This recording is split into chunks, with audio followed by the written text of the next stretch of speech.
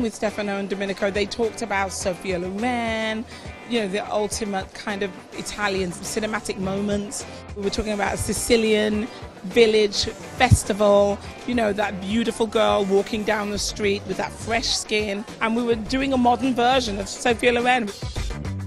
We took the black eyeliner, smudged outwards into a wing, brown eyeliner underneath for intensity, Dolce & Gabbana creamy foundation all over the skin, lightly applied. And then we're adding a pale highlighter, which is from our quad Femme Fatale, to the brow bone, and then on the inner corners of the eyes. And then we've used a new pencil from Dolce & Gabbana The Make Up inside the eyes, and then a brown eyeshadow from the nude quad in the brows, as well as a brown brow pencil.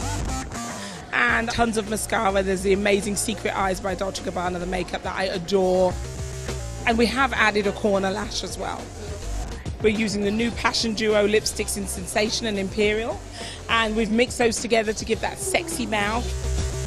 Applied to the lips, and we're just patting on because we don't want it on really thick, but this just gives a fab finish to the lip. And then we're adding a little blush of these two fab colors, Imperial and Sensation, to just make the lips pouty.